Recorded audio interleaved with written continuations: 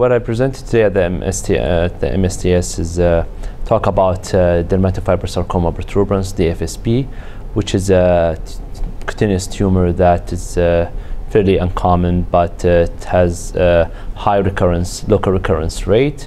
And I'm just presenting a new way of resection, because in the recent literature, almost everyone is talking about wide margin resection with a big defect, while we adopted a new technique where we just do, our aim is to achieve a negative margin closer to the tumor. As long as we are negative, that's more sufficient to prevent local recurrence, which is in contrast to the standard literature, which says that we have to be at least 5 centimeters far.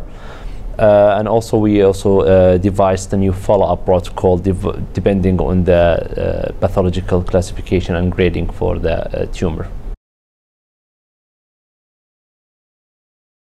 What is expected for it is to have a quite significant impact, because the standard practice people that they tend to go for a bigger, wider resection margin, and that leave them with a huge defect, which necessitates longer surgeries, quite a lot bigger comorbidities to cover this defect.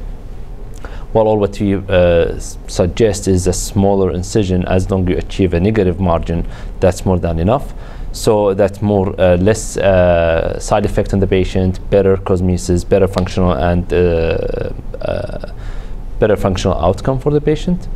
Also, with this new follow-up protocol, which can also impact your clinic follow-up and the patient follow-up regimes, as it's gonna save a lot of time for you, the patient, and where you can save more time in your clinic, you could see more patients who need urgent care.